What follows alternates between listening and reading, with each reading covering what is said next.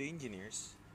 Para sa video natin ngayon, ang i-discuss natin will be the part 2 of the eccentrically loaded shallow foundation. So, dito sa video na to, ang i-discuss natin will be kung paano nakaka-apekto yung moment and yung kern distance dun sa bearing pressure na ita-transfer nung superstructure papunta dun sa foundation natin. So, let's start this topic right away.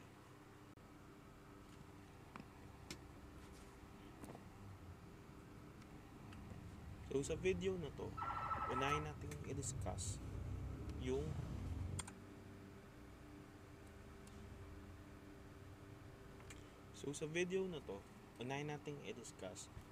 concentrically loaded foundation. Ano nga ba yung concentrically loaded foundation? So, yung concentrically loaded foundation is siya yung footing or foundation na kung saan actual load lang yung na-transfer sa kanya galing superstructure. So, ang nangyari is yung actual load is coinciding with the center of gravity nung footing natin. So, ito yung CG ng footing as indicated in this figure. Tapos ito yung actual load. So, paano nangyaring actual load lang yung na-transfer from the superstructure? So, nangyari yun, coming from structural analysis, ginawa nating pin support yung footing natin on our structural analysis. So, ang nangyari is actual load lang na transfer. So, as well as, ibig sabihin nun, yung column natin na sinusuportahan ng footing is nagko-coincide yung CG niya or yung center of gravity ng column na yon dun sa center of gravity ng footing. Kaya nangyari na actual load lang yung na-transfer. So, para dito, ang i-cause niya na bearing pressure dun sa soil is a uniformly distributed load lang, which will be P divided by A, or the actual load divided by the area. Pero ano yung area na gagamitin natin? Siyempre, ang area na gagamitin natin is kung ano yung nagkakos ng bearing dun sa soil natin. So, ang nagkakos ng bearing dun sa soil natin is kapag kinuha natin yung top view ng footing, which is nandito sa figure na to. So, meron tayo dong B and L. So, ibig sabihin, the area will just be B times DL. So, yan ngayon yung concentrically loaded foundation. Whereas, to add, sa concentrically loaded shallow foundation, we don't have an eccentricity. So, ibig sabihin, dE is equal to 0. Ngayon, daot naman tayo dun sa eccentrically loaded foundation na kung saan meron na tayong eccentricity pero it is less than the E sub K. So, to review, E sub K is the kern distance. So, para dito sa eccentrically loaded foundation, mula dito sa figure na to, makikita natin na meron tayong little amount of eccentricity galing dun sa superstructure. So, it's either ginawa nating fixed support, yung support natin, or talagang nagkaroon ng little eccentricity due to the deviation of the center of gravity and the center of gravity ng footing and ng column. So, nagkaroon tayo ng little amount of eccentricity, pero mas maliit siya dun sa kern distance. So, ibig sabihin, using the principle of transmissibility from our previous video, it can create a little amount of moment capacity. So, ibig sabihin, meron tayong M is equal to P times dE. So, from this one, kung kukunin na natin, ito, yung pagkakaroon niya ng moment. So, we have an actual load and a moment. Ganun naman talaga pag ginamit natin yung principle of transmissibility from statics.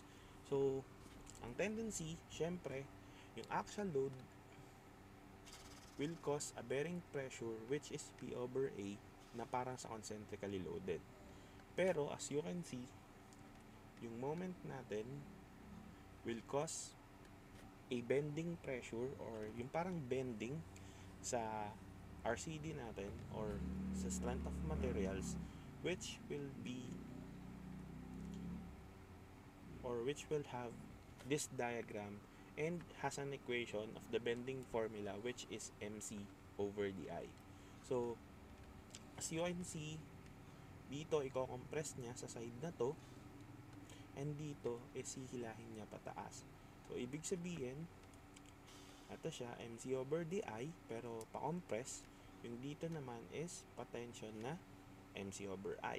So, ang tendency nun is, i-add natin silang dalawa, yung dalawang diagrams natin, and this will be the resulting diagram. So, if this is, sa soil kasi, pag compression, we take it as positive. So, okay lang siya. And, if tension, yun yung negative dito. So, ibig sabihin, P over A plus DMC over I dito, may possibility na lumaki yung load kasi inad niya natin, and that will cause a Q max on this side. And on the opposite side, we have P over A plus the negative MC over I. So, parang binawasan niya si P over A. So, ang tendency, liliit yung load dito and magkakaroon tayo ng Q minimum. So, this will be our resulting diagram for our eccentrically loaded foundation na yung E is lesser than E sub K. So, meron tayo dyang Q max which is P over A plus DMC over I. And we also have the Q min which is the negative or the P over A minus DMC over I. So, yan ngayon yung Q max natin and Q min. Actually, pwede pa natin silang i-simplify kasi from this top view, alam natin na yung bending na i-cause nito on top, yung moment, is ganito yung itsura. So, parang gagawin natin siyang nakahigang beam. So, kung pa ganyan yung bending, we can say na ang C niyan is yung L over 2 kasi parang H over 2 yung C doon kasi nga bending eh. So, yun yung C natin. And yung inertia, nakukunin natin kasi ang inertia ng rectangle is BH cube over 12.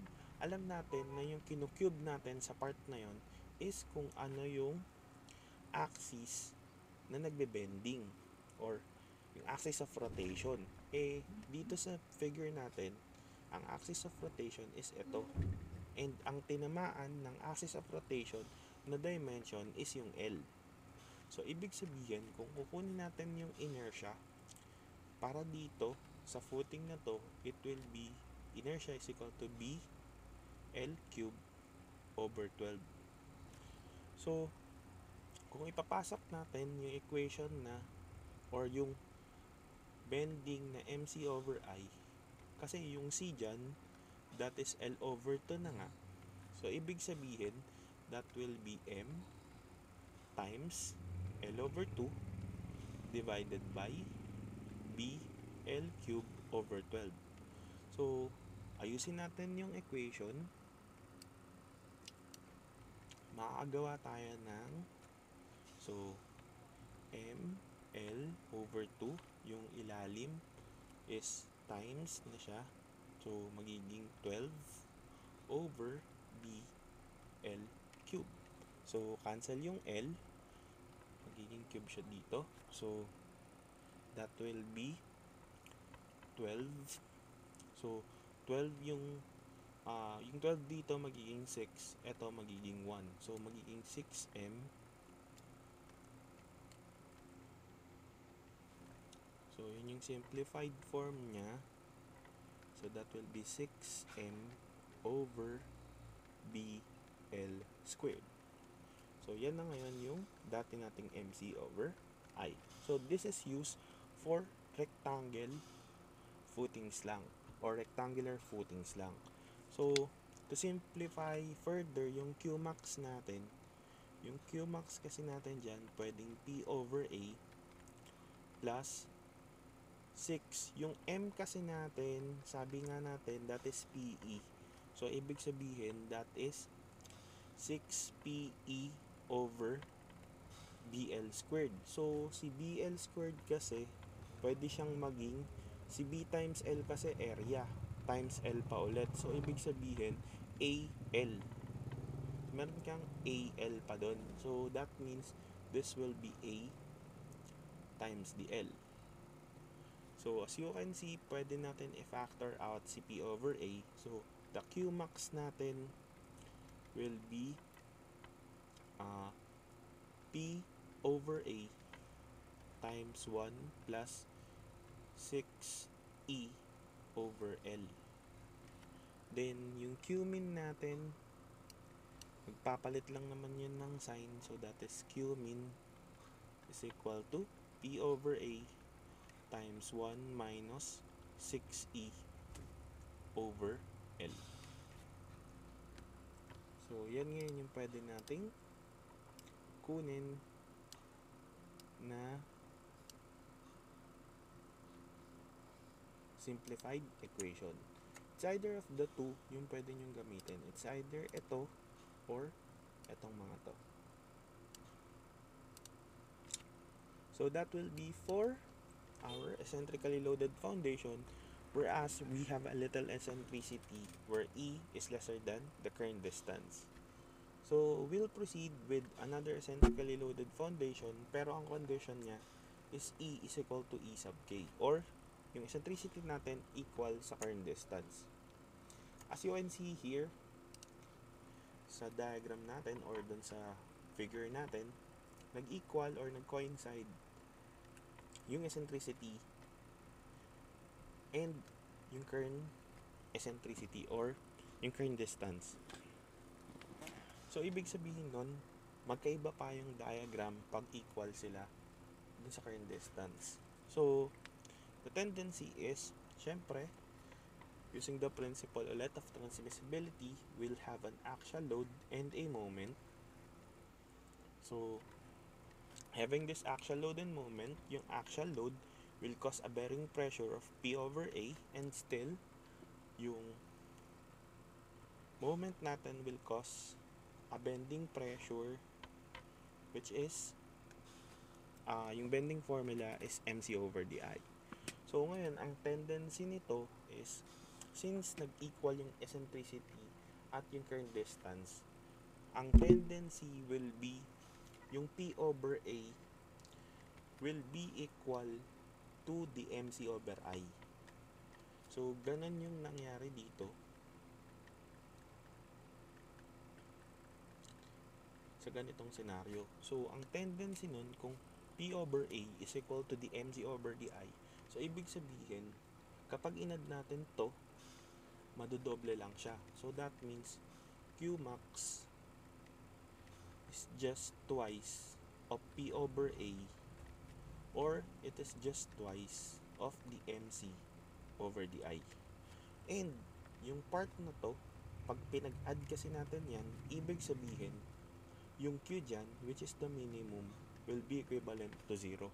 Kasi nga, nag-equal sila. So, as you can see, yung pressure diagram nung soil natin for an eccentricity equal to the kern distance is ganito. So, nag-zero out yung dulo, and yung Qmax dito will be twice of either P over A or the MC over the I. Kasi nga, equal lang naman sila. So, yan yung eccentrically loaded foundation having an eccentricity equal to the kern distance. Then for our last eccentrically loaded foundation, whereas yung eccentricity natin is greater than the current distance. So ang tendency nun is ito, yung P natin, mas malaki yung eccentricity niya compared to the actual current distance na E sub K.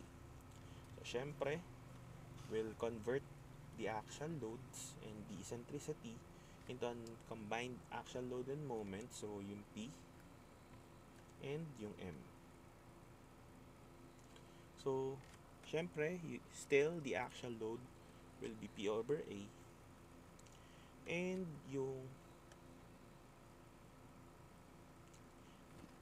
moment will cause a bending pressure, which is the MC over the I. So for this one, ang tendency or ang nangyayari sa P over A, yung P over A natin is mas maliit compare sa MC over the I. So the tendency is, kapag inad natin yung diagrams niya, on this side, yung P over A will cause a larger Q max dito. Kasi mas malaki nga yung P over A and MC over the I. While on this side, as you can see, pag pinag-add natin yung P over A and negative MC over I, since mas malaki si MC over I, ang tendency natin is magkakaroon tayo ng minimum na patension. So, that means our Q max is still P over A plus the MC over I. Then our Q min is still P over A minus the MC over I. And since this is part pa rin ng soil yung ina-analyze natin, so ibig sabihin si soil hindi kasi siya tumatanggap ng tension. So ibig sabihin kailangan natin i-cancel out itong part na to, since wala nga tayong tension. So para yung sa RCD siya yung concrete crack, so ang mangyayari is tatanggalin natin tong part na to, kasi nga there's no such thing as tension for soil. Ibig sabihin kasi nun, kaya siya nag-negative is umangat na yung footing natin on that side. So we have a value of x para dun sa distance kung nasaan man yung, kung hanggang saan man yung tension side. So ibig sabihin kung meron tayo ditong L, so that means itong distance na to will be L minus x. So from that point of view, meron na tayong pwedeng i-ratio and proportion. So we have Q min over the x will just be equivalent to the Q max over the L minus x. And getting the value of x dito sa ratio and proportion natin, pwede na natin ngayon i-cancel out on this side kung ano man yung value ng x, para hindi na siya masama dun sa kailangan nating pressure na i-cause dun sa soil. Kasi nga, hindi naman tumatanggap ng tension yung soil natin. So that is all for this topic regarding the effect of the current distance and yung eccentricity dun sa bearing pressures on our foundation. Again, this is Engineer Rodolfo. Thank you for watching, and don't forget to subscribe to Butch TV.